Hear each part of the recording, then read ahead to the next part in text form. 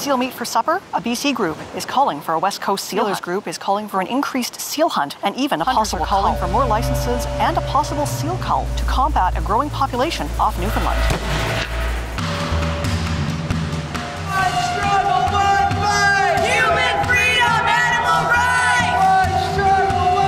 My worry is a potential seal or sea lion cull will have disastrous effects. We cannot credibly predict what the ecosystem consequences would be. The fact is, there is no scientific evidence that a seal cull would actually have the effect that is intended.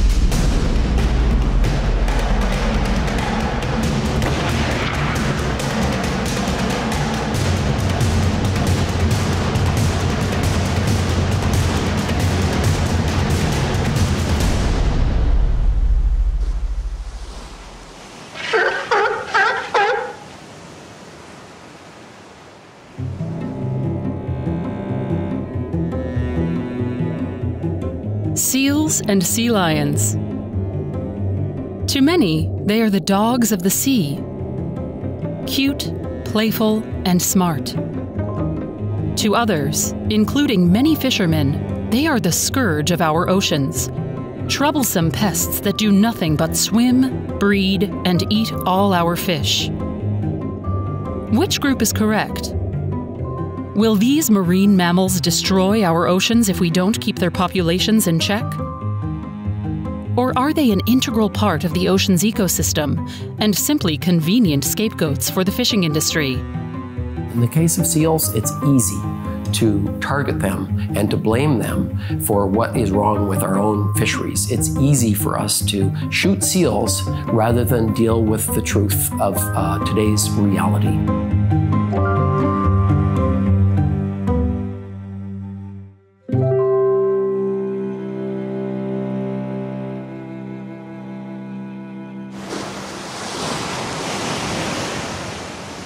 Humans have vastly overexploited almost every ecosystem we've touched. One really good example is the overexploitation and overfishing of the Atlantic cod in the Northwest Atlantic. In 1992, after decades of overfishing, the Atlantic cod population off the coast of Newfoundland collapsed. The Canadian Department of Fisheries and Oceans, DFO, refused to accept responsibility for mismanaging the fishery, instead blaming the harp seals. Eventually, they stopped scapegoating the seals for causing the cod collapse. Instead, they blamed them for preventing the cod's recovery. While harp seals are at a very high level relative to what they once were, cod along the northeast coast of Newfoundland have been slowly increasing over the last decade. So we can't confidently say that predation by harp seals is negatively affecting the recovery of northern cod. Large-scale commercial seal hunting began in Newfoundland and the Maritimes in the early 18th century and eventually decimated the harp seal population. By 1971, only about 1 million remained. After pressure from conservationists, the DFO finally set quotas for harp seal hunting. But they were set at 150,000 to 350,000 seals almost every year until the 2010s, when they were raised to 400,000. The seal population has rebounded since then, not due to quotas, but because animal protection campaigns to end the harp seal hunt have reduced demand for seal pelts. While fishermen continue to blame harp seals for harming the cod stock, fisheries scientists fault the DFO for continuing to allow fishing of this depleted stock. They are concerned that this fish stock is still well below the limit reference point, a limit which the UN's Food and Agricultural Organization defines as the danger zone, the point beyond which fishing is no longer considered sustainable. In Canada, we have had a sustainable fisheries framework policy since 2009. The policy says that if a fish stock falls below this limit reference point, that removals should be kept to the lowest level possible. So in a fisheries context, that would mean no targeted fishery. But we have had situations, and we continue to have situations, where the government goes against its own policy. And northern cod off Newfoundland is a prime example. Over the last 10 years, where we have seen some positive signs of cod increasing in abundance, we have also seen the quota creep up. Northern cod is estimated to be at less than half of its limit reference point. So it's not even at that limit. And yet, the Minister of Fisheries and Oceans announced a 30% quota increase on cod. Many fishermen refuse to accept any responsibility for the failure of the northern cod stock to recover, instead placing all the blame on harp seals. Fisheries scientists say that there may be an additional factor preventing the recovery of northern cod: a lack of the cod's most important prey, capelin. The capelin population crashed along with the cod and has not recovered due to environmental conditions and a lack of their preferred prey. Yet DFO fishery managers allow fishermen to catch tens of thousands of tons of capelin each year. How much fishing is too much for a depleted species? To answer that question, you need to know how many fish are out there. Capelin have certainly fluctuated over time. We don't have extremely good methods to estimate the abundance of capelin. I think sometimes some people have presented information on capelin which suggests we have more confidence and more knowledge about trends in capelin than we actually do. Though harp seals and cod coexisted in high numbers for millennia, fishermen may never stop scapegoating seals for damage they cause themselves. Declines in abundance and collapses of fisheries typically happen through overfishing and the effects of climate. Particularly where those two factors act together, we do observe collapses of fish populations. And again, I'm not aware of any documented cause where this was caused by predation from seals or sea lions.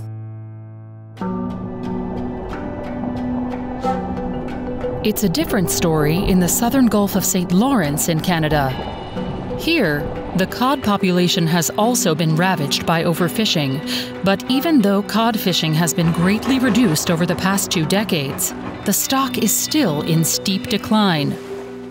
DFO scientists blame gray seals for preventing this southern cod stock from recovering.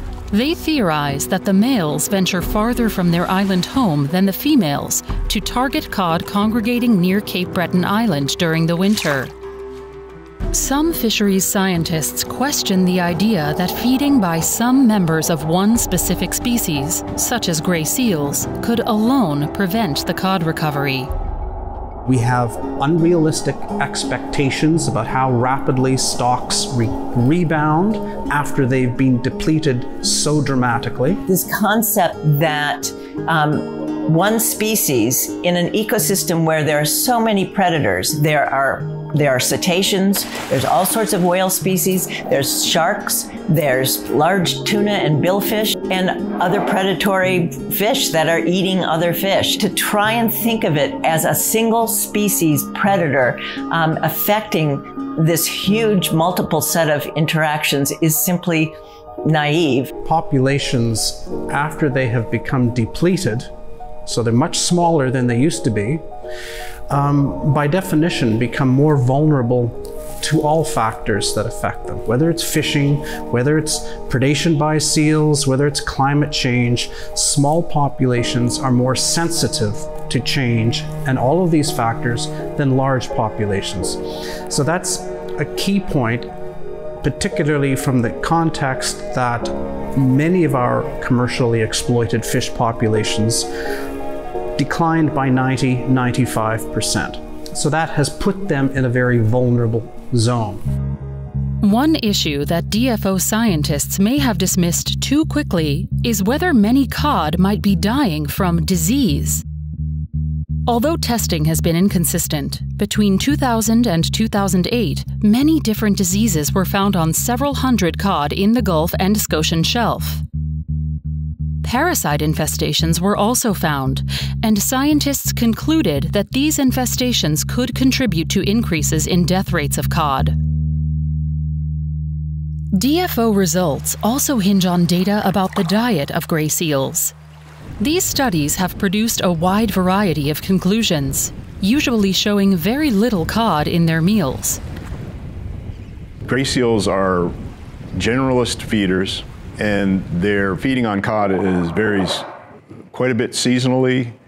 It varies across the sexes, where males are much larger and take much longer feeding migrations, and it varies geographically. And certainly their diets will reflect the availability of fishes in the water adjacent to their haul-out areas and in their feeding grounds.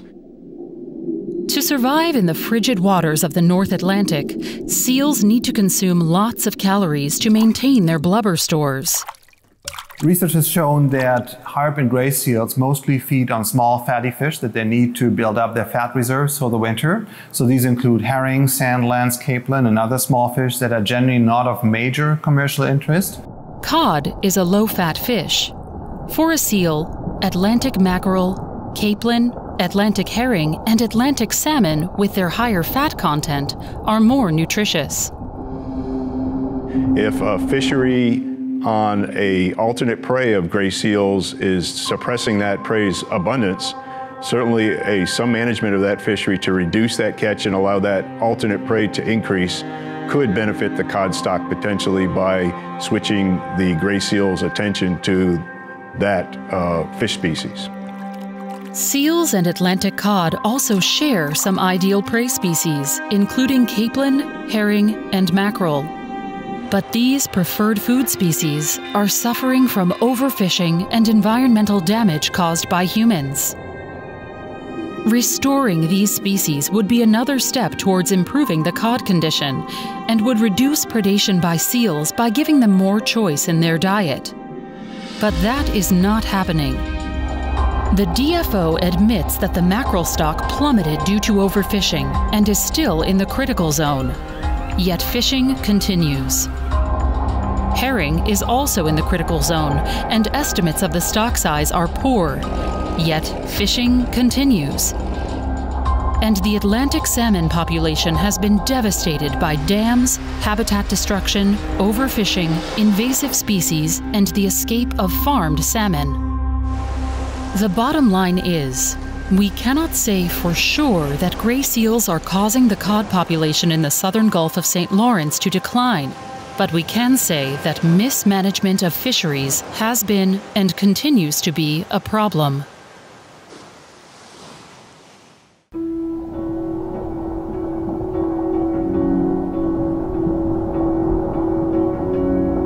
The problem of overfishing and the scapegoating of seals is not limited to the chilly waters of the North Atlantic.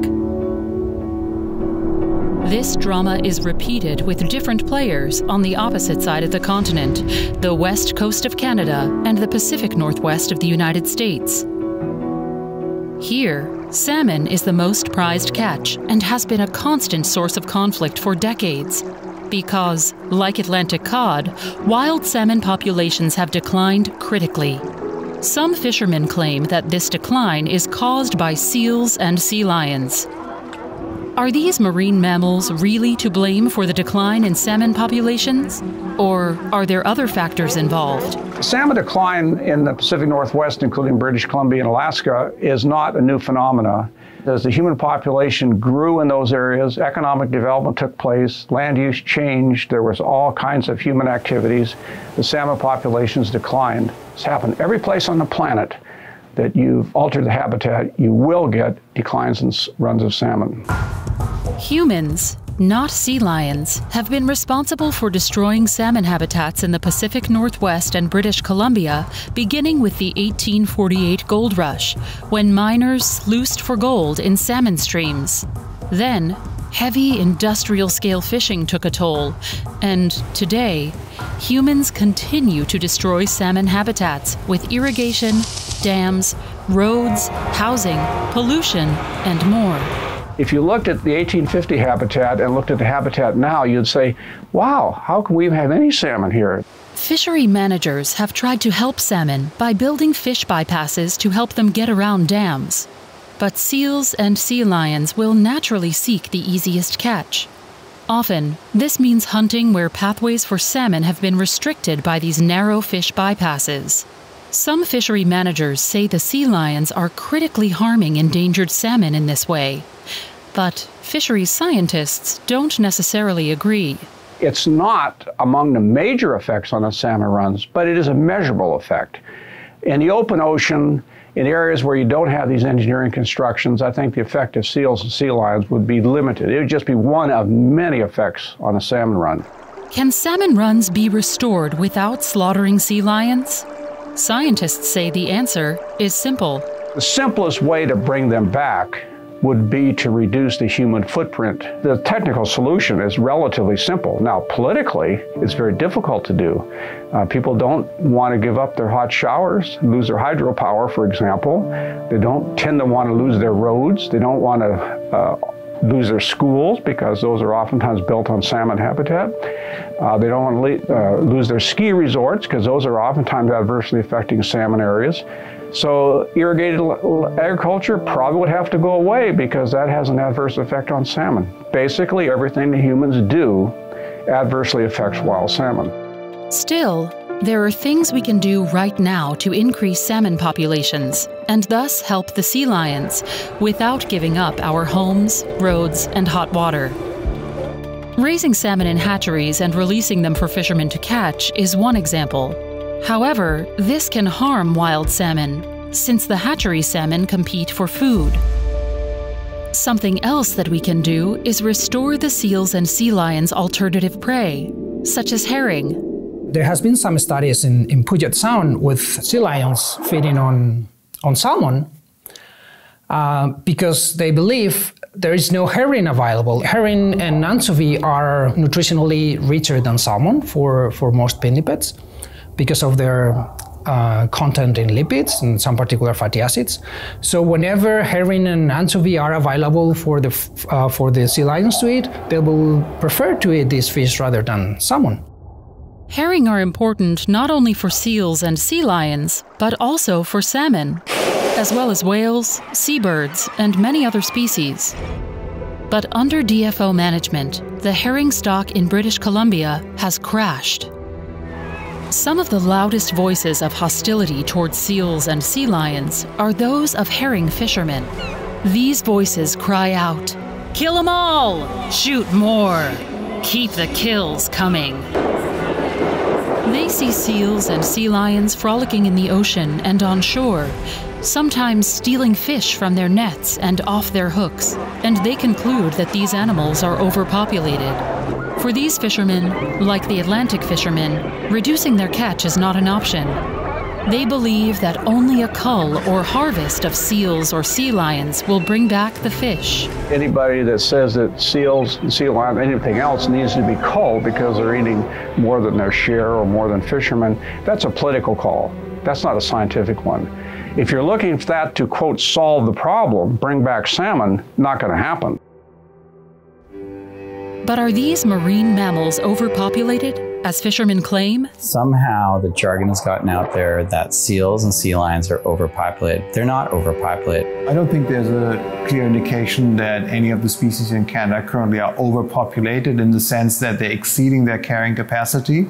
Most species are still recovering from previous overhunting in the past. For example, gray seals are, and they haven't reached their carrying capacity yet. We typically see a nice little balance taking shape after the recovery of a species, and that's exactly what we've seen here in British Columbia with the harbor seals.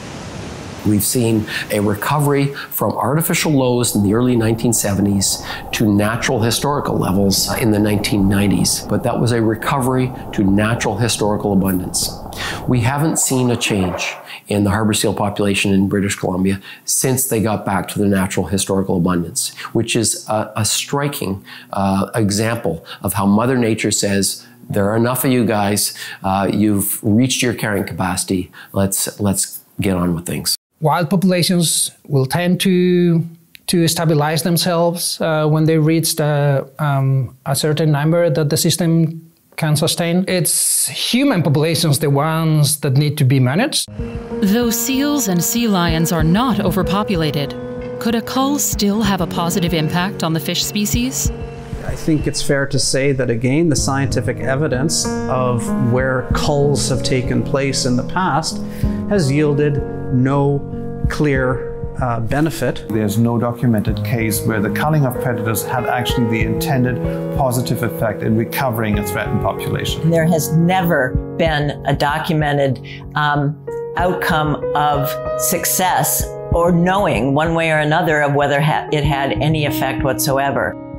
It's also impossible to predict any ripple effects a seal or sea lion cull might have on the ocean's ecosystem. It's extremely difficult, and I would say not scientifically credible, to predict what the ecosystem consequences, good or bad, would be from a cull of seals. Some people think it's a very simple solution. Less seals means more salmon, but that's entirely untrue.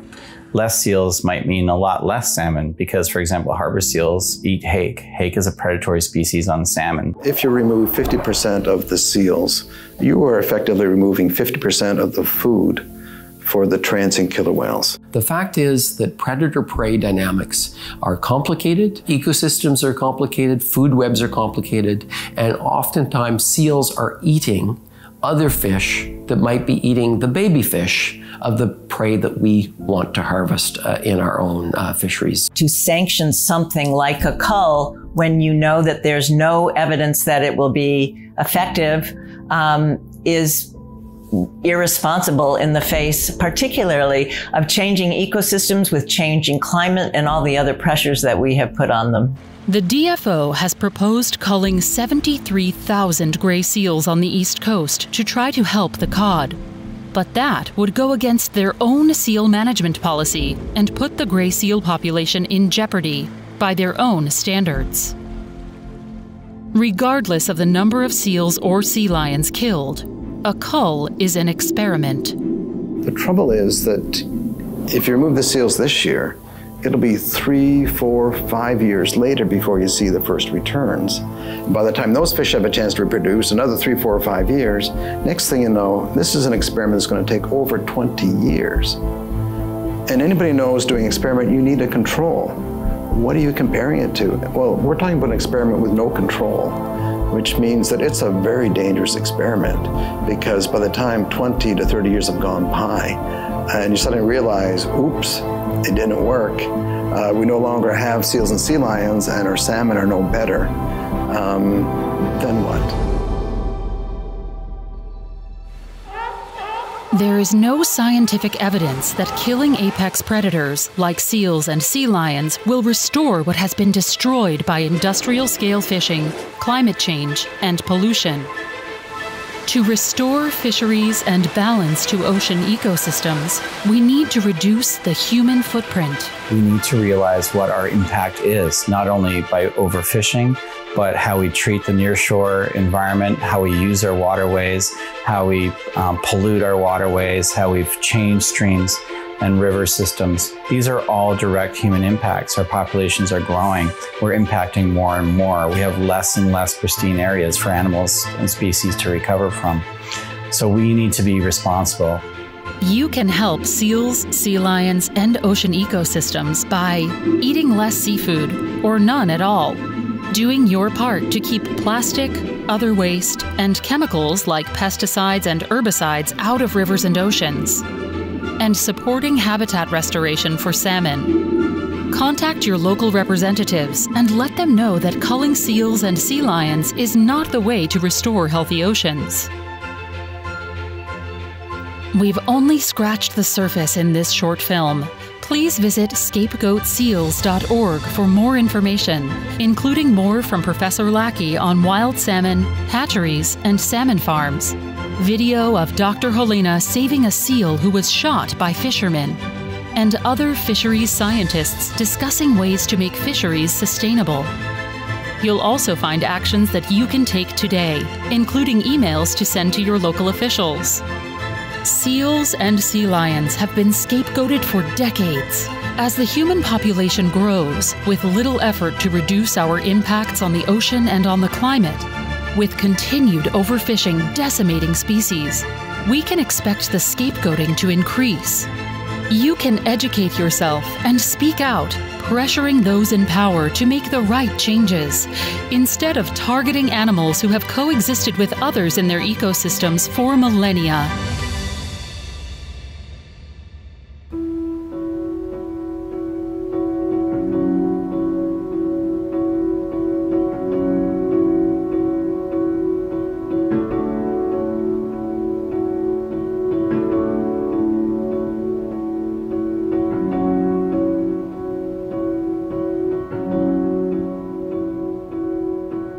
I think for many people, if they could have it, they would want to turn it back to the early 1970s, after the whaling had removed all the whales, after the culling had reduced seals and sea lions down to record low numbers, after the bombing had stopped of their breeding sites. That's the world I'd like to see again. That's not what the world that I see out there today. I see a world full of life. And I see people coming from all over the world that want to go on these wildlife encounters. They want to get out there to see killer whales. They want to go see the humpback whales, the gray whales that have come in here.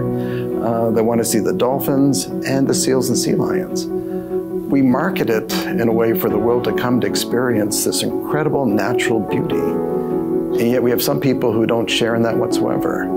They like to see basically an ocean that on the surface is devoid of life, but underneath they know they can catch that last salmon. And I find that really disturbing. And I think it's time for us to have a new conversation about this ocean that we share. How do we want to share? Is it us first and everything else in the ocean second? It's not the same as it was in the 70s. And yet these calls by people to cull and reduce and turn the ocean back, it's a really worrying thing, because where do you stop? And maybe take the seals out first, but only got to get rid of those humpback whales, the killer whales. The blue herons, they eat some salmon smolts. We got birds. Where do we stop? And I think it's just the tip of an iceberg of madness. And we start talking about turning the ocean back to a point in time when it was clearly being overexploited. But it's being done under this, I think, fairly naive belief that, but we can manage it. We've got computers and we write models and we can predict. But I think it's quite naive to think that we have that level of control. When we look at the ocean, realize in the end, we have very, very little control over anything except how much we take out and how much we put in. And I think we have to keep that in mind.